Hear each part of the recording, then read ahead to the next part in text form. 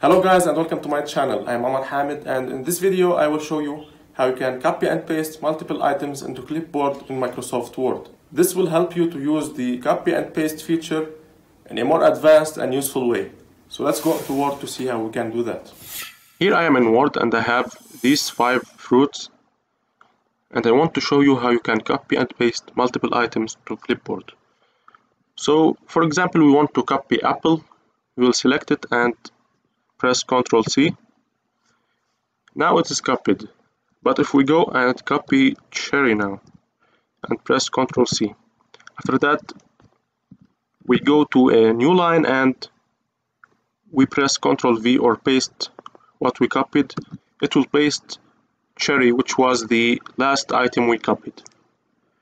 But since we already copied apple before, we can still paste it in some way. So let me show you.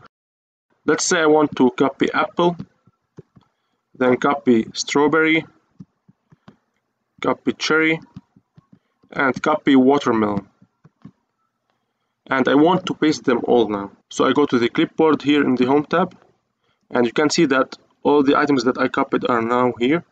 Cherry is still copied from before. So what I can do is, for example, remove one cherry by pressing on this arrow, then delete, and now I can paste any of the items by pressing on it and press paste.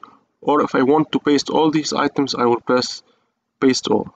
So as you can see, all the 4 items are pasted right now, and this will be useful especially when you're working on a long document and you want to copy items from here and there and then paste them in one place. So you can use the clipboard to do that. And as I said before, you can delete any item that you don't want in the clipboard anymore.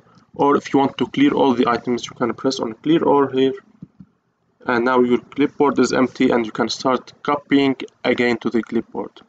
At the end, I'd like to give you an extra information that will help you in not falling into a problem.